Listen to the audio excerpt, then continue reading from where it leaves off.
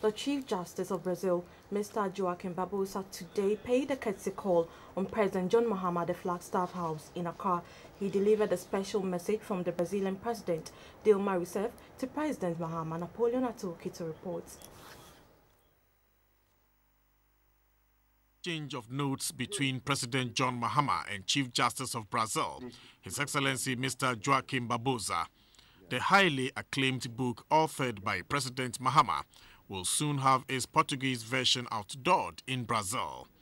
From the Brazilian side was a message from their president, and a book on the justice system of Brazil was presented.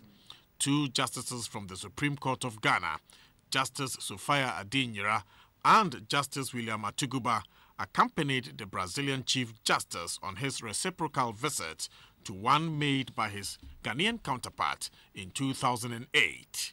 I'd like to thank President Mahama for his kind hospitality and openness in opening up his agenda to receive us here.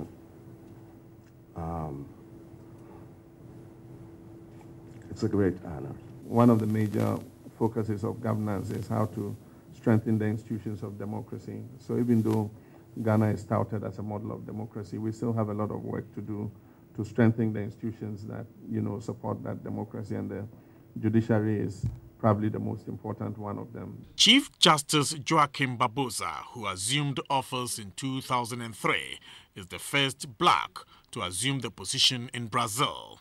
This is of huge significance because Afro-Brazilians, who are the majority of some 201 million population, suffered marginalization across history. Though he is soft-spoken, his profile literature speaks of him as an unbending anti-corruption crusader. Napoleon Atokito reporting.